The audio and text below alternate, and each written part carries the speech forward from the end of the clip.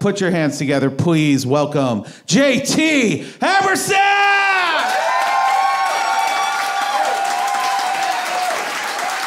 Yeah! Gainesville, Florida. Hello. How's it going? Thank you for coming out, you maniacs. Thanks for being here. It's good. I'm not going to lie. It feels very good to be back in your weird-ass bath salt Dagobah system, so thank you for coming out. It's been several years since I've been here. I'm happy to be back, man. I travel all over the place. People said, why are you recording your next album in Florida?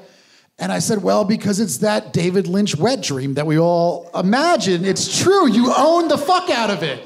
Every time I come here, it's new. New experiences. The last time I was in Gainesville, Florida, I was headlining the fest. I saw a homeless guy fuck a wall.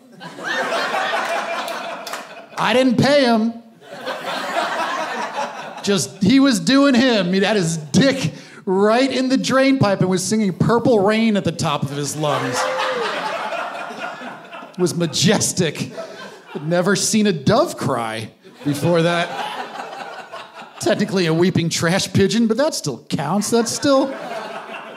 This place is amazing. I do Daytona Beach quite a bit. I haven't been there in a few years either. The last time I was in Daytona Beach, I do this fun kind of weird-ass Irish bar, and my buddy putting on the show said, hey, you remember that 50-something-year-old Russian woman that used to sit on the end of the bar and buy guys drinks? I said, I do remember her. She bought me a drink one night. I said, yeah, turns out she was a serial killer.